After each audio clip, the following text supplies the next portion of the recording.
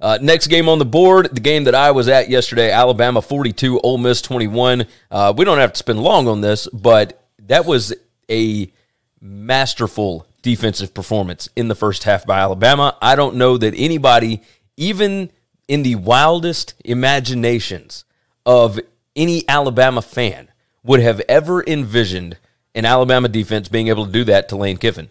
But it went exactly the way that you and I had talked about, where there was going to be so much volatility because of how many times Lane Kiffin was going to try and go for it on fourth down, right? He was going to have to risk things, and if they did not go the correct way, it could get ugly.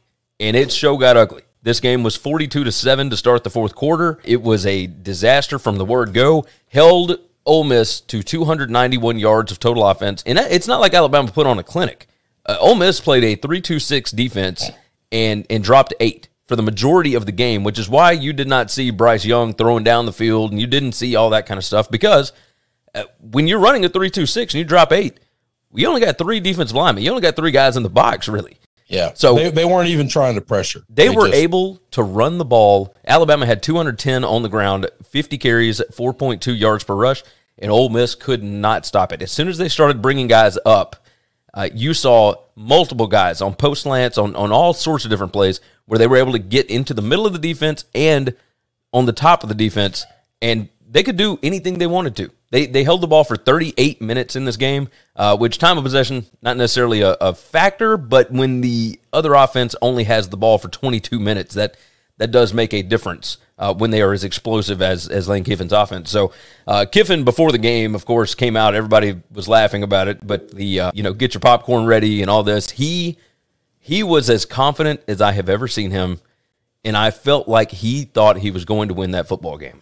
And that has to be – Chris, that's got to be the most demoralizing thing in the world, is to know that you can do it and come out and get down 28-0 at the half. What did you think about this game?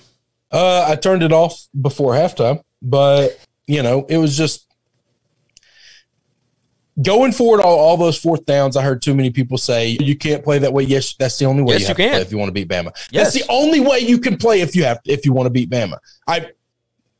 Him going – because it doesn't matter. He could and when he finally punted the first punt of the game, like people were like, well, he finally couldn't go for it there. Bullshit. I would have went for it. It doesn't matter if Bama was going to drive 88 yards or if Bama was going to drive 20 yards. He knew Bama was going to score. And if he doesn't score on every possession, then he cannot stay in this game. And so it's just a matter of getting beat by 50 or getting beat by 20. But at the end of the day, you're getting beat if you don't put points up and you give the ball back to Alabama.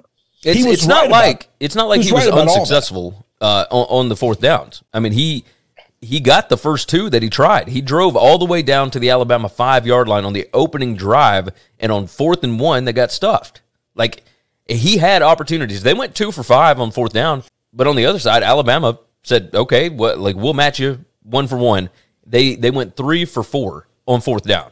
Third down efficiency, okay, not bad, 5 out of 14. I mean, that's not ideal, but you still converted some third downs and you converted some 4th downs. The problem is that you had too many of them on specific drives, right? So, it was, I think we all wanted something. Like, you go into this and you expect one thing, and when it turns out to be something completely different, you have to just rewire exactly what is going on here.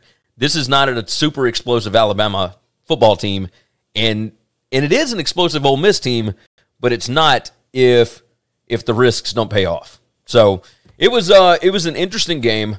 Thanks for listening to the Winning Cures Everything podcast. The website is winningcureseverything.com, and if you want to connect with us, we're on Twitter at GaryWCE, at Chris B. Giannini, at Winning Cures, or you can email us, Gary at winningcureseverything.com or Chris at winningcureseverything.com. Subscribe everywhere you need to subscribe, and we'll see you soon.